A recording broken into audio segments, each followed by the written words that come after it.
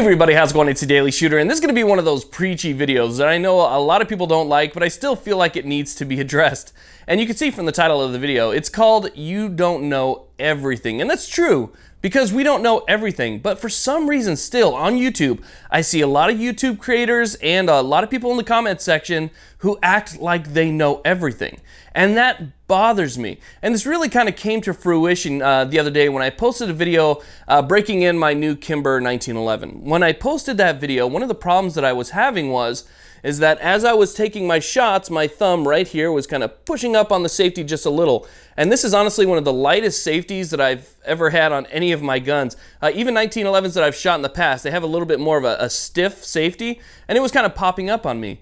Well, in the comment section, I gotta be honest, it was kind of overwhelming. In the comment section, people were saying, hey, put your thumb on top of the safety. Now, here's the thing. I had never heard that before. I've been shooting 1911s for a long time. I haven't owned one in a while, but I've been shooting 1911s for a long time. Always had my thumb underneath it. And even though every once in a while it would give me a little bit of a problem, I never really thought to put my thumb on top. So when people suggested in the comments section, hey, put your thumb on top, that's the way that it's supposed to work, that's the way that everybody shoots those, guess what? It kind of rang a bell in my mind, and it opened me up to the possibility that I was doing something wrong. And so I listen to your comments, I listen to your feedback, and I make adjustments when I feel that those adjustments are necessary. And guess what? My subscribers helped me. As a matter of fact, my subscribers helped me quite a bit because I don't know everything. Now, I study guns. I study guns a lot. I've been studying guns for years, and I learn, and I train, and I research. So I feel like I'm pretty read up as far as firearms go, and I'm pretty well trained as far as firearms go as well.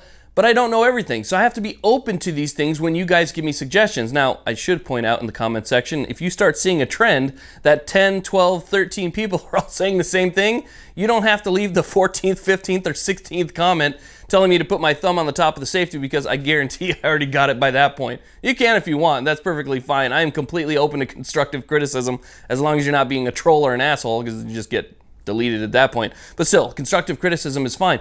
But I see on a lot of videos where people are so close-minded that they don't think about something that might be right. I see in the comment section, people will say, hey, you know, you're doing this a little bit wrong, try doing it this way. And because that person knows probably more about guns than maybe the person they think is commenting, or they think they know more about guns than the person that's commenting, that person is completely closed-minded to anything that the commenters say. I'm a YouTuber, I'm a gun expert, I'm a professional, I don't need to listen to what you guys say because you don't have a YouTube channel. That is a bunch of bullshit. There is a guy that leaves a comment, and if you watch my videos, you'll see it in just about every one of my videos. His name is Mateo. He has some of the best comments that you'll ever see. A lot of them are constructive criticism. A lot of them are very supportive, but at the same time, if he sees that there's something that could be improved or some information that he thinks that he could just share with me, then he expresses that knowledge, and I've learned a lot from him. He is a very knowledgeable person, and I appreciate every single one of his comments. He also left the thumb on the top comment as well, which I really appreciated.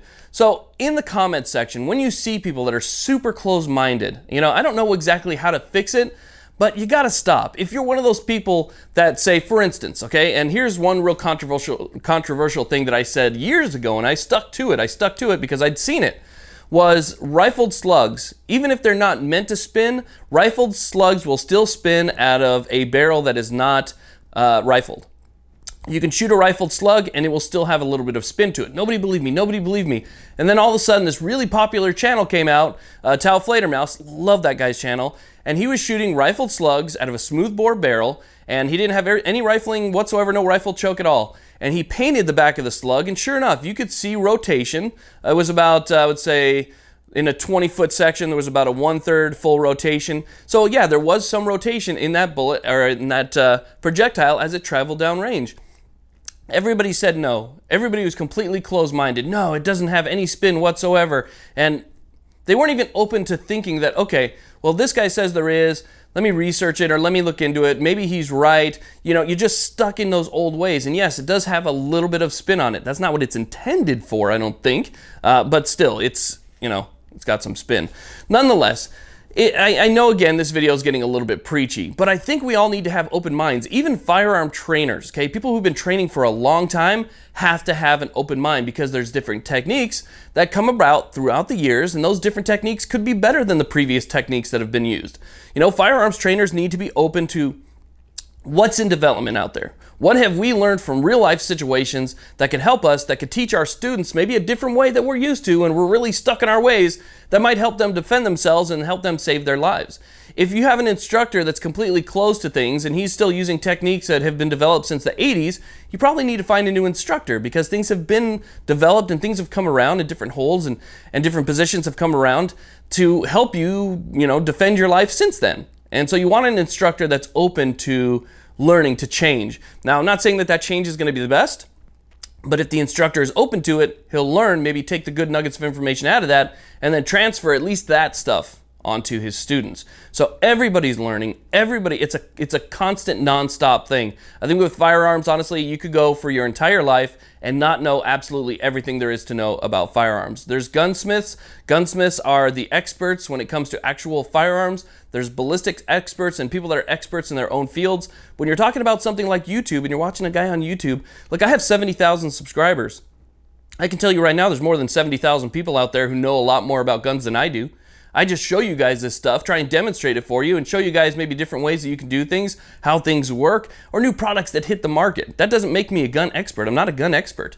When people write me messages and say, hey, I want to know about this, or what do you think about that, or what do you think about this and that? If I don't know, I'm going to tell you I don't know. If you guys watch somebody or you listen to somebody in the comment section that always knows, then be a little bit wary, because not everybody knows absolutely everything. It's just one of those things. I hate to harp on it. I hate to make a video like this.